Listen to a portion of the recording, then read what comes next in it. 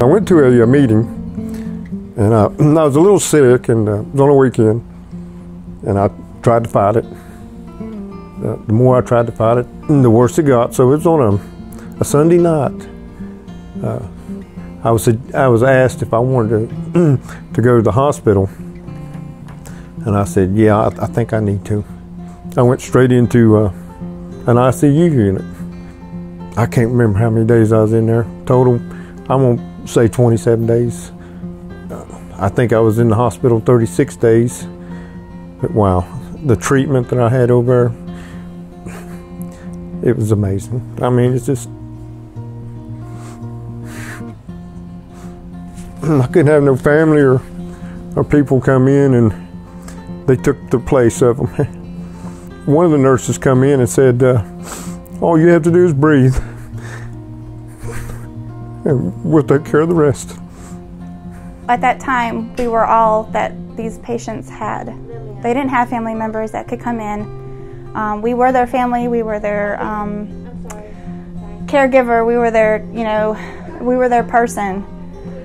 So to have somebody have that spirit help build us to keep that spirit throughout the day, because it was very rough in here. I have nothing but respect for them. They're just great, great people. When I was at my lowest point, and I gave up. I really gave up.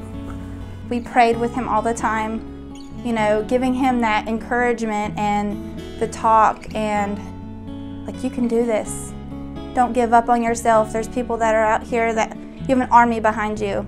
This whole process that I've gone through, it's new to me, and it's a little scary, and it was presented to me that you're going to make it. And that's all I kept hearing is, you're going to make it. They allowed my fiance to come in and visit me a little bit, and that was amazing. It just perked me right up. I was able to go in and just sit and talk with him. But I had more joy out of that than I think I ever hoped to bring to him. They come in and sat in my bed at nighttime and talk to me. People don't know the struggle that we go through. But what's more important is, we don't know the struggle that the nurses go through. And their struggle, they don't even show it.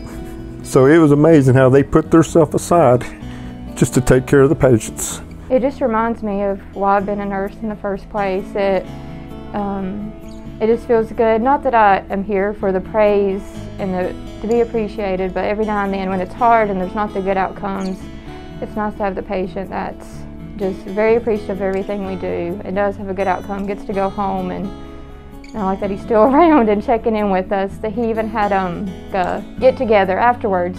He invited all the medical staff here to get with them just to celebrate him being home. Anything he needed, I was there for him.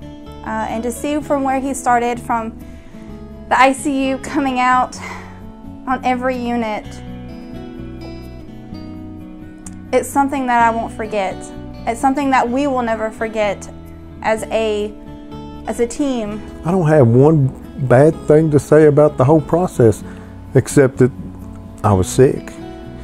So I'm very grateful. The people, I just can't say enough about the people. I don't know how to thank them. It's taken the fight out of me. It's humbled me. Very, very. It's opened my eyes to see this world in what it really, the reality of this sickness in general. I see the struggle for what it is because I was there, and I know what it's about. Reality, it is reality. This thing will kill you.